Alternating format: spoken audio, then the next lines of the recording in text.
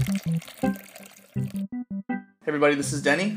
And this is James from TDB, bringing you guys episode 104. So what do we have today? We have a Shan winter green oolong from Floating leaves again? Taiwan. Yep. Let's drink it up. Yep. Nice and green and fresh. Beautiful looking rolled leaves. Really, really big. I don't want to put my fingers in there, but... Yeah. So we're going to see those guys unfold a little bit. Yeah. And so some nice high mountain tea. Yeah. Perfect time to be drinking it. Because we're actually in a high mountain in Taiwan right now. We've changed the set. Have you seen Between Two Ferns with Zach Galifianakis? I have not.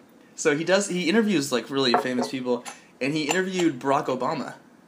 Oh. And it's like the most popular one, and anyway, but Zach Galifianakis is a ridiculous guy. Ooh.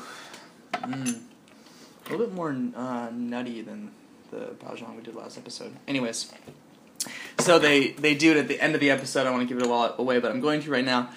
The curtains of the set fall down. It's always just a black curtain, two ferns, and then the two people, right? In between two ferns. These interviews. So the curtains fall down, and they're in the Oval Office with Barack Obama in the White House, because they got to do it there, right? And so Zach Galifianakis plays it off like, I can't believe we've been filming this in the White House the whole time. Check it out. It's really funny. Barack Obama makes fun of Zach Galifianakis for not being the president. Zach Galifianakis says some weird stuff about healthcare. Good stuff. Anyways, back to Taiwan. Woo. And we're back. Yep. So, brewing methods, styles, time of year to drink this. Give me the whole spiel. Yeah, I don't know. I think a lot of these really good Taiwanese oolongs are pretty forgiving as far as like brewing parameters and stuff like that. Wow. Yeah, there's one of the leaves way faster. Both reacted. Yeah, that's strange. It's like a rogue leaf in there. It's totally a rogue leaf. So any time of year, drinking this, just kind of whatever it piques your fancy. Yeah. I tend to like greener teas, lighter. Not lighter is the wrong word, but less like deep flavor maybe. Those like less earthy flavors. It's crisper. Crisp. Yep. More floral. Yeah. More time, fresh dependent around this kind of time of year. Cheers. Yep. Cheers.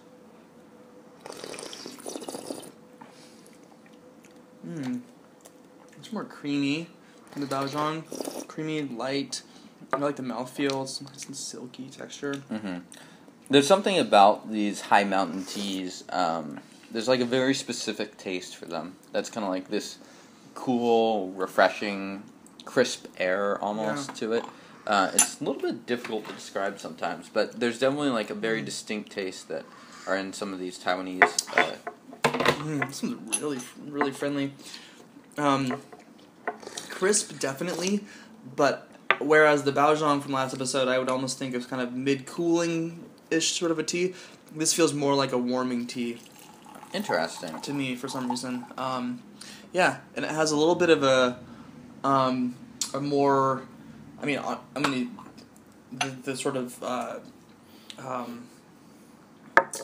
milk sweetness. I'm trying to say not lactose, but lactase, lactic acid. What is the sugar in milk?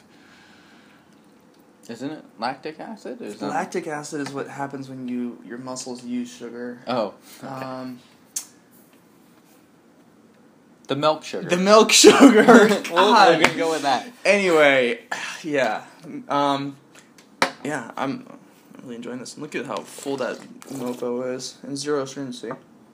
Yep, and it just shows you how big some of these leaves can expand to. This one's a little bit more, parts of it are more subtle. I think it's a little bit less verdant and a little bit more, like I was saying, a little bit more creamy, a little bit more milk sweetness. It almost has a milk oolong character to it, some sort of shade.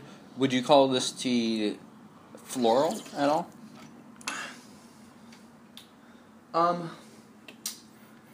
Yeah. Yes. Since it's like floral in a different sort of way than the Baojong. Definitely. It's it's not as, it's gonna sound weird saying this, but it's like drinking, if you're gonna be drinking a plant, it's like you're not drinking, the Baojong is more of like the stems and the verdant leafy characteristic. This is more like the flowers and the sweet pollen that you would get. So I think this is a little bit more sweet. I think it's a little bit more mild, interestingly enough, and creamy. So, but really enjoying it. I think that actually creaminess tends to come out more in the winter from the ones that I've had. So I wonder if that will have an impact overall. That's an interesting observation. I haven't consumed enough high mountain tea recently to really say. But I'd say compared to the Baojong, at least, kind of like Denny was talking about, the Baojong is more obvious in a lot of ways. I think this has like a really nice, big round profile to compare. Mm-hmm. And it has a few characteristics that are just really, really nice. And so, I don't know. I mean, comparing the two teas and saying which one's better is kind of difficult just because they are totally different teas. I like them both, for sure. Yeah. This is really nice. In terms of body, what do you think for Baojong versus this? I think this is bigger. Me too. Yeah. Yeah. Especially at these steeps. Maybe the first one you could argue was a little bit lighter, but I think that's more just because this is unrolling. I suspect that I also used a bit more leaf, which could be contributing. But I think, to that. but to speaking to that, this tea is tolerating a completely full gaiwan. I mean, just holding to the side, you can see the leaves coming out of it. So, and there's the leaves left. Ooh, those are hot. I thought that was going to stay in. Sorry about that, y'all. All right, we're going to burn the living crap out of ourselves here. Now, some people think that if you touch the tea leaves or if you interact with the cup, if you aren't using surgical latex gloves, you're sinning. That's completely ridiculous in my mind. I don't think people really realize what's going on at the farm. You know what I'm saying? And people are so distracted away from it. It's like people who are afraid of, they'll eat meat, but they won't, like, dismember a chicken, which is a really intense word for it. But, like, taking a chicken apart, like, that's too intense for some people. Yeah. Like, and, they want it to be this, like, clean. I don't eat chicken liver. I don't eat the organs or something like that. Anyway. Yeah. This is a dirty, messy plant that we're consuming, and we drink it in a very polished way, but at the ground floor it is... Is this our rationalization for just tossing these all over? That is a 3-minute rationalization that I'm very proud of, by the way. I like that. Yeah. I'm liking the body. There's no hint of astringency on this. And for the amount of leaf and off of the boil, this is great. I think this will go for quite a while. Yeah. But it will peter out quicker than a puer would. Yeah. And I think that's a testament, not the longevity part, but I think it's a testament that it's not bitter and astringent to its sort of quality. Yeah. Like these really, really nice high mountain oolongs, you can stuff that gaiwan full, even more than this potentially, and hit it really hard for a long amount of time, and you're just going to get like a very full taste. It's not exactly the best bang for your buck to do that, but it can be really nice. Yeah, and it will reveal, in the same way that doing a cold brew with no hot water, it all will reveal different characteristics, different flavors. Yep. Using super short steeping times all the same way. And, experiment, brew however you want to brew. Yep.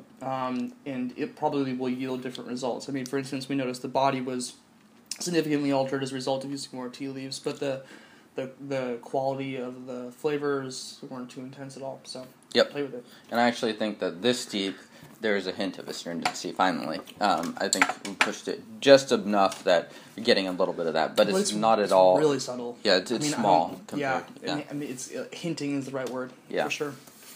Cool. So where can someone find out more about tea?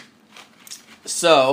go and check out Floating Leaves Tea, floatingleaves.com, and check them out if you're in Ballard. Check out Shiuwen Shop, it's awesome. Ballard, Seattle. Seattle, yeah. Excuse me. Don't go to Ballard, Scotland, if that's a thing. Is that a thing? I have no idea. Anyway, and there's this really cool website on the internet called TDB, subscribe to our YouTube channel. Check us out online. Join our newsletter.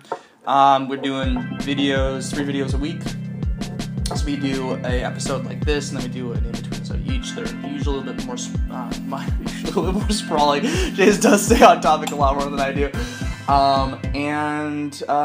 Yeah, check us out online and follow and do all that social do all stuff. that stuff. Yeah, thank you guys for watching. Cheers. Cheers.